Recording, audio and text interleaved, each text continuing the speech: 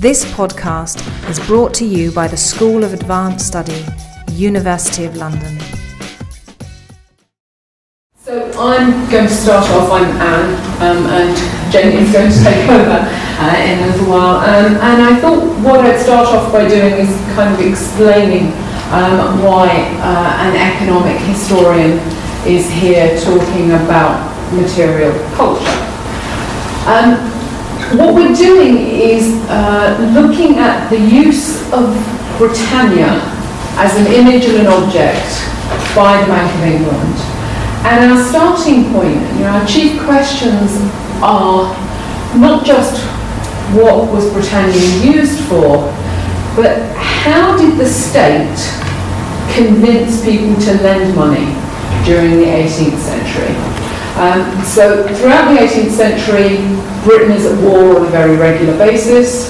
War is extremely costly, and in order to pay for these wars, the British state not only raises taxes, but it also borrows money. And it borrows that money predominantly from ordinary citizens, very ordinary citizens sometimes. This is not just merchants, but it's down to the level of widows, spinsters, domestic servants. We know this, but we don't know very much else about these people and why they were willing to lend to the state. The notions that economic historians, and to be fair, mostly economists have used to explain this, is the notion of credible commitment. The state's commitment to repay its debts was credible. Now that's useful in some ways, but it still doesn't tell us enough about how that credible commitment was conveyed, what it meant, how individual ordinary public creditors could use it, and in what ways they experienced it. So we thought that perhaps a more useful way of thinking about the relationship between the state and its creditors was to think about it in the same way as historians have thought about relationships based on private credit. I'm thinking here about the work of Margot Finn and Craig Muldrew. And Margot Finn has argued that private creditors sought to read a debtor's personal worth from a variety of personal signifiers: their clothing, their social status, their spending patterns. And I wondered if we can do the same thing for the relationship between the state and the public creditors. Could the public creditors read the reputation and the worth of the state in any way? And obviously we came to the conclusion that they could, because otherwise there wouldn't be a paper. But they need a place to do this. And what we'd like to argue is that the Bank of England is the place where they could do this. And this is partly because, and here is the one table that we have, the rest is images, I promise. But as you can see from the one table that we have, by the mid-18th century, the majority of the state's debt is being handled at the Bank of England. The debt is also being traded at the Bank of England as well, so that the bank is a locus for the public creditors to go and observe public credit at work. Therefore, what we'd like to argue is that the bank acted to embody public credit through its architecture, its internal structures, and through the visible actions of its clerks and the technologies that they used to manage the debt. At the pinnacle of this display, we'd like to suggest, stood Britannia, dominant as an image and an object, as we will show in all of these processes. And what we like to argue is that by those means, and especially through Britannia, the bank allowed public creditors to interrogate the integrity of the state's debt in the same way that they might interrogate the integrity of a potential private debtor.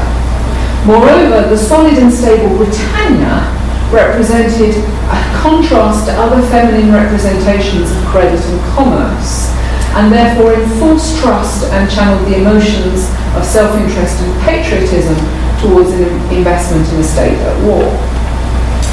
Okay. We have an image as well. Get rid of that chart now. So Perhaps surprisingly, given her increasing prominence in the material culture of 18th century society, politics and commerce, aside from Virginia Hewitt's informative entry on Britannia in the ODMB and Emma Major's portrayal of Madame Britannia and her role in linking church and nation, there has been little historical commentary upon the emergence and the use of Britannia in this period. As Hewitt has outlined, Britannia was first depicted on Roman-era currency and borrowed her trademark features of helmet, spear, shield, and occasionally an olive branch, which you can see in the image behind me, from the goddess of just war and wisdom, Minerva, who was also very linked to the Greek Athene. Imagery of Britannia then disappeared from popular view until the 17th century, when her image appeared on a series of medals to commemorate treaties such as that of Breda in 1667 and upon copper coinage in 1672. In 1694, the newly formed Bank of England adopted her for their common seal, sitting and looking on a bank of money, which is what you can see behind me. This is this first representation. Although she has undergone several variations in design and accessories throughout her 300-year association with the Bank of England, ranging from a large pile of coins, a beehive, like the kind that you keep bees in, not on her hair, something really nice, lions and a cornucopia, not to mention spears, helmets and shields of various different styles. The bank's style of Britannia has maintained certain emotive traits. She has conveyed an elegant yet strong expression, feminine and protective. The bank's Britannia was an active, not passive Britannia, as she staked out her claim and marked her, or rather the bank's, property. Britannia also encompassed broader associations with trade, industry and profit. Arguably, she acted as one point at which the completion of the bank's aims and the goals of the British state during the long 18th century could be expressed. She also contrasted significantly with the other dominant female image of public credit, that of Lady Credit. Indeed, the point of Lady Credit was that she was intensely volatile, one moment your friend and the next turning away from you. Defoe, for example, warned that you must be very tender of her, for if you overload her, she's a coin mistress, she'll slip from you without any warning and you'll be undone from that moment. Addison was also conscious of the quick turns and changes in Credit's constitution and her tendency to fall away from the most florid complexion and wither into a skeleton. This inconstancy was applied not only to the imaginary Lady Credit, but to the very real South Sea Company in the wake of the bubbles bursting in 1720. One commentator raged, "The chief managers of a certain stock may dress up their darling mistress once more and send her into the world, not without a tempting aspect, but people who have already been sufferers by their schemes will look upon her with a cautious eye. A fine lady who deceived a man once will, for the future, be treated as a common prostitute." The consistent feminisation of the undesirable elements of credit, public finance and the financial markets demonstrate the notion that, in the words of Pocock, the credit mechanism had endowed society with an excessively hysterical nervous system. Britannia, however, resisted the powerful and volatile emotions that governed credit. She was constant in her affections and solid at times of financial crisis. And we argue that the way Britannia was used at the bank does show an attempt at times at a deliberate employment of these qualities as a means of underpinning the bank's role in the management of public credit. From the beginning, the bank was very careful about how it deployed the image of Britannia, icon of nation and of commerce. She was placed upon a variety of bank-owned objects that the investing public encountered on a regular basis, which both deliberately and subconsciously constructed a particular social imaginary, to borrow from Charles Taylor's work, in the public mindset. From the bank's earliest days, Britannia featured prominently on account books, ledgers and other records kept within the bank, guarding the bank of money. As 18th century literature scholar Natalie Roxburgh has described, the bank was an agent that produced trust in public credit through the performance of institutional practice and rigorous double-entry bookkeeping. Careful accounting, as required by the Bank of England, was a public performance to invoke trust in the bank's investors. As Roxburgh points out, the bank was, and still is, a tangible structure whose purpose is to produce belief in something virtual, i.e. public credit. Recording fastidious and exacting accounts and the actions entailed in the routine of making sure the numbers tallied up through double-entry bookkeeping there were part of the performance that bank clerks presented to the public in the open-to-all Pay Hall and Great Hall. And this is from Soane's recording. Soane redesigned the Bank of England in the early 19th century. This is his recording of how it looked when he came to it. So you can see there's a big open space in there, and the public were expected to go in there and see objects on display. Here's another depiction as well of what it would actually look like. As Roxbury notes, the ledger was kept behind the counter where anyone who happened to encounter entered the bank could see it. More important than the accuracy of the tellers and accountants, therefore, was the public perception of this accuracy. The placement of giant tomes in public view symbolised the practice of accounting that was done behind the scenes and described in the bank's internal protocols. Britannia's appearance on these objects of commerce therefore performed multiple roles. She further served as a reminder of the bank's importance in the national debt, but also used her association with the nation as a means to reinforce trust in the nebulous concept of public credit, whether this was noticed by customers or not. Adding to this awareness of the bank as a performative space were various incarnations of Britannia in sculptural form throughout the different redesigns of the bank's physical space. The bank was based initially at Mercer's Hall, which is not that far from its current site on Threadneedle Street in the city. By the 1760s, it acquired new premises and a purpose-built building with a large sculpture of Britannia on the payable pediment, so placed extremely prominently, in which she's pouring out coins from a cornucopia. And I've got two different, this is attributed to two different people and two different dates because it seemed to vary wildly in the literature. So I'm not really sure who actually designed this. But it was definitely 18th century. Britannia also featured on bank stationery. Although we expected to see letterheads featuring Britannia, these were present only for 20th century documents. In the period re-Britannia, she did appear in wax seals of bank correspondence. These obviously were not intended to survive, but on rare occasions have done so, as seen with this example here, which is from 1828 on a piece of internal correspondence between the Liverpool and Threadneedle Street offices. And this is one, I've gone through so many letters, and there's only like about two, I think. So yeah, painstaking. It started to paint me by the end of the research as well. Like, letters and then just going, no,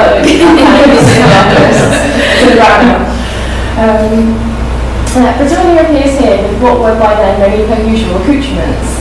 She's perched on a rock, she's wrapped in robes with her spear, and she has her bank of money. This Britannia also covers an olive branch, something that our research has demonstrated became increasingly popular in other uses of Britannia during the Regency period while Britain was at war. She was also used more formally to seal documents at the authorisation of the Court of Directors with an embossed stamp, a mark that was intended to be preserved, so they are slightly easier to come across, like this 1746 Bank of England bond concerning the glass lottery. For those who never stepped foot near or inside the bank, this institutional interweaving of Britannia with the Bank of England was made most explicit through the design of the bank's paper instruments. So we're going back to what Anne was saying earlier about paper. Britannia appeared on the first promissory notes drafted in 1694, although these were rescinded because the director felt liable to counterfeiting. It was a year later before notes were printed, with Britannia in the form of a common seal used to ensure the trustworthiness of genuine banknotes. In August 1695, a year after the bank was formed, the minutes of the Court of Directors noted that notice be given that whoever had any of their lettered notes without seal is designed to bring the said notes to the bank to change them or to have his money for them, the said court having discovered one of the said bank marbled notes to have been counterfeited. Britannia has appeared on every printed banknote ever since, and these are some of the variations of her. As you can see, she hasn't changed radically. More detailed as the technology has allowed that to happen as we go into the 19th century. Notes produced by the Bank of England did not include a representation of the monarch until the late 1950s, so Elizabeth II is actually the first monarch to appear on banknotes in Britain. Given the bank's origins in the immediate post-Glorious Revolution era, the decision to feature Britannia rather than an image of the monarch may be understandable on a number of levels. It sought to distance itself from a profligate monarchy and style investments in itself as a credible commitment. More practically, in terms of economy, one never knew how long that figure might stay in power, and creating a plate was not cheap. The bank worked hard to ensure that Britannia, as a protected yet generous mother of commerce, was synonymous with the bank through its careful placement of its common seal. Although representations of Britannia elsewhere increased throughout the 18th century, for example, you can find her on the seal of the Society of Arts, she became so closely linked with the bank that images of her were subverted through satire and played upon maternal and nationalistic and motive traits as seen in this image from the London magazine in 1773. I think that's Lord North, Prime Minister, sitting on her lap as her baby there, but you might not be able to see it, but yes, as you can see, she's very much the mother figure there. The ruthlessness with which the bank was perceived to pursue suspected banknote forgers, for example, was also satirised. Britannia was illustrated as a baby eater surrounded by skeletons on Cruikshank's bank restriction note. Finished with its lacing at the side to reflect the tightening of the nation's girdle and the signature not of bank cashiers but of 17th century hangman Jack Ketch, who was notorious for his terrible aim with his axe. This subverted image highlights the extent to which the bank portrayed Britannia as the ideal of protection and generosity to her subjects. So on the images I showed just 2 slides ago, there's some nice foliage and things like that around kind of Rococo style, and here we've got skeletons basically and discarded babies. 20 years previously, the bank's perceived vulnerability was illustrated through the portrayal of Britannia as a fragile elderly lady who, far from standing fast and protecting her nation with her shield and spear, was in need of protection herself from the unwelcome overtures of the government. The Old Lady of Threadneedle Street in Danger illustrates the Old Lady, which is now an established nickname for the bank. She's a ghastly horror with none of her usual accompanying arsenal of shield or spear. This Britannia fell far more easily into the tropes of passive, helpless femininity rather than the bank's own representation. These satirical images serve to complicate our ideas about representations of Britannia and the bank, especially during times of crisis. Yet they do nonetheless reinforce the argument that Britannia provided one means for individuals to understand, observe and scrutinise the performance of public credit. Thought of in this way, Gilraith's Old Lady Threadneedle Street is a message to public creditors that increased scrutiny was warranted and a message to its government that its actions put the integrity of the national debt at risk. In conclusion, in this paper we have shown how the Bank of England acted as a locus at which it was possible to observe public credit at work. We have also shown that Britannia was a dominant image and object of the bank and have argued that she provided the bank with a persona that was in stark contrast to other feminine representations of credit and commerce. In doing so, she provided stability amongst the emotional upheaval that could accompany activity in the world of finance.